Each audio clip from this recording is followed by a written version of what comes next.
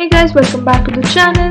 We are back with another animation video, that is a Facebook loading animation. So whenever you are going to open your Facebook and whenever your pages gets loaded, there are three bars that are going to appear on your Facebook that are going to load. So we are going to create that today. So without wasting any time, let's start it.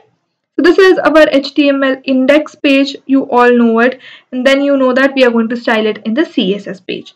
So first of all, to take the HTML, so HTML5, and we also have to link our styling sheet to it. So we're going to link it with our link.css link tag, where we are going to link our styles.css page. Here I'm going to create a class called loader or just load. So inside this load, I'm going to create three divisions. One division.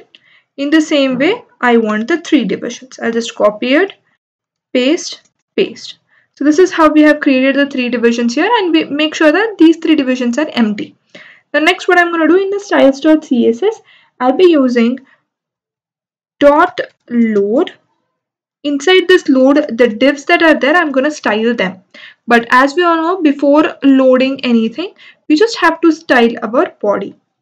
So for the body, I'm just going to give margin. So if you're going to do this margin and padding properly first, is your styling that you're going to add for your website will be perfectly added, because first there will be certain margin and padding already pre-margin and pre-padding that are already applied to the programs. First we need to cancel them by giving 0, then you can add your content and style it however you want. So background color, I'll again give it as black. Now inside this division, let me give display the contents that I am going to print you in inline block. Inline block is inside a line there should be blocks. You will understand it. Then the position for these should be absolute. Absolute. Width of these should be about 20 pixels. And background for these will be, usually it will be blue itself. So I'm just gonna give Dodger blue. Then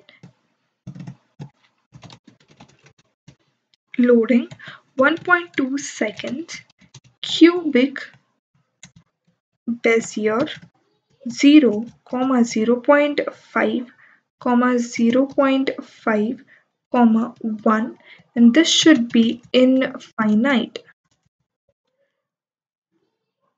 And you know the animation works only if there are keyframes.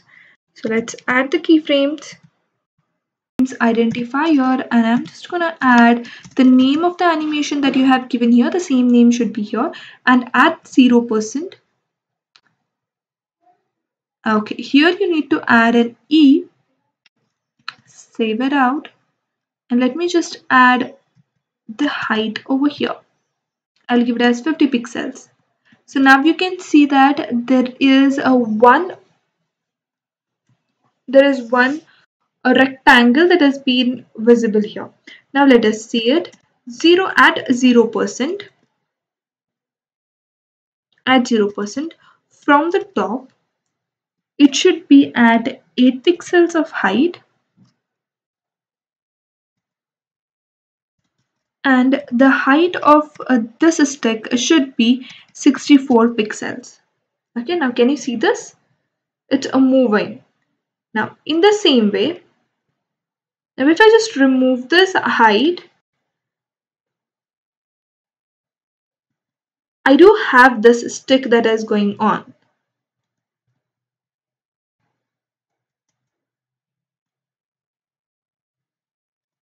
Can you see this? It's going. Now let's see one more thing. At 50% and at 100%, that is complete. From the top, I want it up to 24 pixels.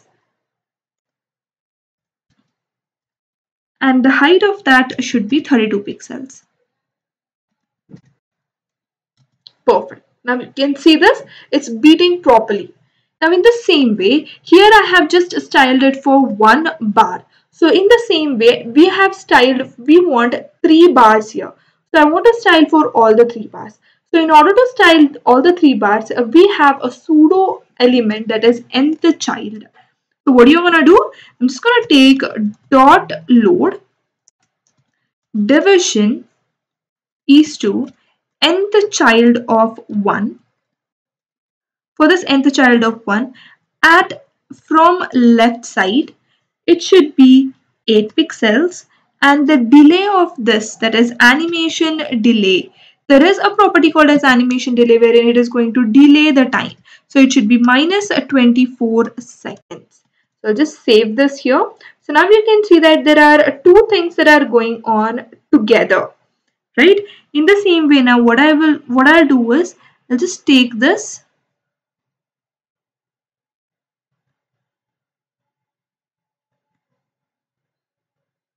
I'll copy it, paste and paste. So this is for the child 2 and this is for the child 3. And from the left side, the child 2 should be at the difference of 32 pixels, and the child 3 should be at the difference of 56 pixels. Now you can see all the three are moving at the same time. Now what I'm going to do is I'm just going to decrease the animation delay so that we are going to get it. So this I'm going to make it as minus 0.12 and this I'm going to make it as 0 seconds. So let's save this. Now you can see how smoothly it is moving, and these are the three dots or three bars that we can use in our websites which are derived from Facebook or which are inspired from Facebook. Okay, so let us see it in the preview. This is in the preview. Let us see it in the live server. This is how the loading button shows or the loading content shows here.